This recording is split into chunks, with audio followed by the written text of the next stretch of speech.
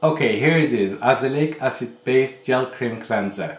Some of you have been asking me to work with azelaic acid, and I hear you, and actually it's not easy to find ingredient. I have to go and order from a website that is based in Europe, and also there's also a couple of them maybe in the US as well, but I couldn't not find any in the UK, which is shame, but it's alright. I managed to get my hands on it and I've been working on it. So I will provide a link down where I got the azelaic acid. If you're in the UK, you can order it. They ship it to UK as well. And I didn't really pay attention too much to azelaic acid. I know some brands made it very popular, but then looking into it, I understand why it's not as popular. Apparently it's very good for clearing the skin, also to keeping the radiant, skin radiant, and also it's very good for post-acne marks, and there are other multiple benefits to it. Don't forget though, this azelaic acid actually have low pH, and it is in the acid category, and you have to keep the pH low between 3.5 to 4. If you neutralize it to 5 to 5.5, azelaic acid is not gonna work. You'll just, it's gonna be neutralized. So you need to keep the azelaic acid in the low pH range. So I've been working on this gel cream cleanser that actually have a few notes before we start formulating this. First of all, because this is going to be a low pH formulation, you need to have an emulsifier that can actually stand the low pH. For example, the likes of Oliva 1000 or Vegetal and things like that, wax emulsifiers, I find that they don't actually stand very well, or they become unstabilized if you go less than 4 or around 4 pH, because their pH is actually active after 4.5 towards 5. So you need to check the emulsifiers that you're going to use. Another way to incorporate azelaic acid is because it's sort of water soluble. It's not really water soluble, but I'm going to explain the whole solubility. I'm going to show you in the part of the video where how it gets soluble. So you can also make a gel serum with this using my previous video where I teach you how to make a gel serum. But don't forget, you have to keep the pH in the low part of it. So to not neutralize it to 5, because you're not going to have an acidic, you're not going to have an effective azelaic acid.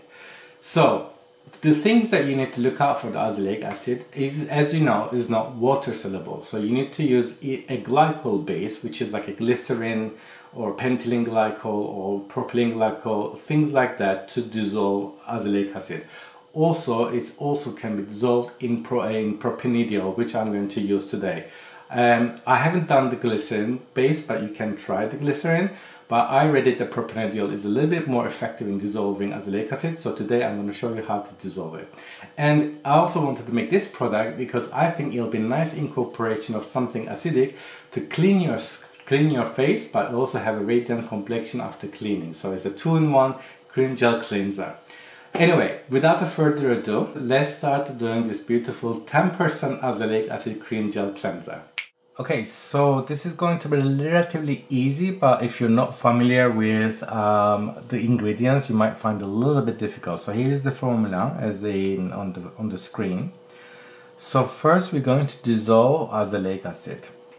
And here's the azelaic acid. It looks like a white powder, as you can see. So I'm gonna add 10 grams of azelaic acid. Next is propanediol. So I'm gonna dissolve azelaic acid in propanediol. So this is now going to mix, but it's gonna look very different mix. As you can see, it's become like a glue-like paste texture. It's very sticky. So what I'm going to show you how to dissolve it, because you need to heat this now. As you can see right now, it looks very like pasty, but as soon as I start putting it into the water, you can see it starts melting now. So I'm going to time lapse this so that you can see it fully melts. So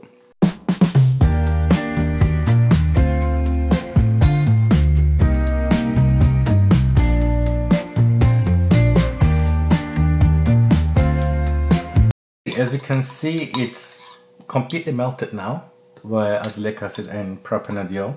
So adding heat actually helps, and it just becomes completely dissolved. And next I'm going to bring down my oil part, 3 grams of stearic acid. So the stearic acid also very good cleanser, so it will lift up all the dirt. Next 2 grams of mango butter to give us that creaminess, a emollient, so let's add 3 grams. So let's mix this and let's melt it. While the oil part is melting, let's finish the water part. So I'm adding the Ecogel emulsifier. Here it's called Biogel, but it's what it's called. It's from Lucas Meyer. So this gel maker, it's actually gel maker. It's an emulsifier thickener. It's a polymeric emulsifier, and it can tolerate up to pH 3, quite acidic environments, and up to 10. So that's why I'm using this. So you need to make sure in your emulsifier choice, make sure they are acid tolerant. Otherwise, they become unstable. So let's add the rest of the water, which is 68.5 water. It's done. We can now mix this. I use my homogenizer and it's become a nice, little bit thick, like gel-like texture. So what I'm going to do now, which I'm going to show you, I'm going to heat all of them. Okay, I have everything in the pan now. So this is the oily part that melted. Okay, this is the emulsifier, the Biogel that is heating up. And this is the Azelaic that is, we keep it melting. Otherwise, if you keep this one cool, it's gonna get crystallized. So we're just gonna heat them all together in the same, and then I'm gonna add all of them together, and then that's where the magic is gonna happen. All warmed up. So this is the emulsifier, this is Azelaic acid, and this is the oily part. So let's mix them all together and emulsify. First, I'm adding the oily part into here. Then I'm adding the azelaic acid before it crystallizes this. Let's just emulsify it as well.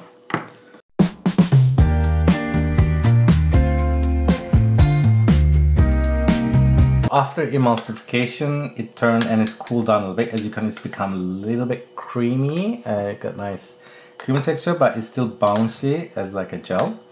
So you can see it from here as well. We've got nice cream-like texture. Okay, let's just add our preservative. I'm not adding much because it's already acidic environment, so I'm adding 0.5, which is very, very low amount. And let's just measure the pH. pH is now 4.0. So as you see, it's quite acidic. So let's bottle this up and let's take the texture. Okay, as you can see, it's a nice gel, very soft, very creamy cleanser. So let me demo the product. Okay, so here we got the nice cream gel with the 10% azelaic acid. As you can see, it's very, very creamy. Yeah, you can see it's very, very cream-like. So let me put it on my face. Nice. So what is the best way to use this product is actually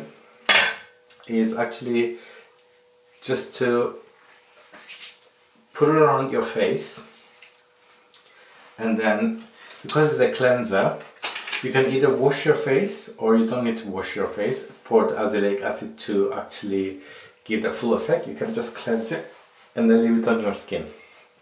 Because it's acidic floor slightly, it might, for some skins it might sting, but I didn't get a stinging sensation. But because it's acidic, it has to be, it might a little bit sting, but because it has oils in it, it might actually counter that biteness or the stinging feeling, because you have all this nice stearic acid and mango butter to counter it. So it's really nice cream, very light, it's super light basically. It's gonna get even more thicker, so but probably next day it will achieve its full cream.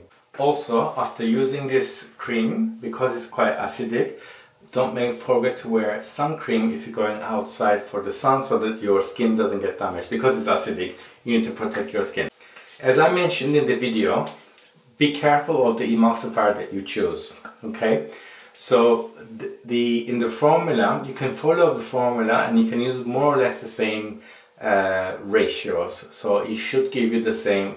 If you add everything, if you use the stearic acid, mango butter, you can change the oil as well, and obviously azelaic acid and propanediol is very, very crucial. Another thing is, be careful with the azelaic acid. I forgot to mention, and I might have mentioned already, just keep the azelaic acid in the warm water, otherwise it will crystallize. So you need to make this emulsion while everything is hot, and then once you emulsify everything, add the azelaic acid while still like liquid and everything is dissolved, and then emulsify it and it's all good. So the thing is, I don't know how it's going to behave in the gel like normal if you make a gel, but it should behave the same in the gels. But make sure you have use a really good gelling agent like xanthan or maybe use cetrimazine, especially because this is going to be a little bit on the acidic side, so make sure on that. So this is how you make a nice cream gel with 10% azelaic acid. And the last thing is, Alright, the last thing is, if you, as usual, if you have any questions, let me know in the comment section. And if you have any problems with the emulsifying this, or if you're having a problem with this, let me know in the comments as well. I'll try to help you. So now that we are done with the azelaic acid, I think you're all waiting for the kojic acid. So I'll try to do that with just the kojic acid, or I might use Receipe white, which is apparently they together. So Receipe white is a whitening agent, super whitening agent. But there's a trick to work with Receipe white, you need to buffer it apparently. So I will try it. I know that might be a little bit more expertise on that one, but hopefully I'll try not to make it too complicated for you. Anyway, if you have any questions, let me know in the comments. Thanks for watching. Until next time, take care. Bye.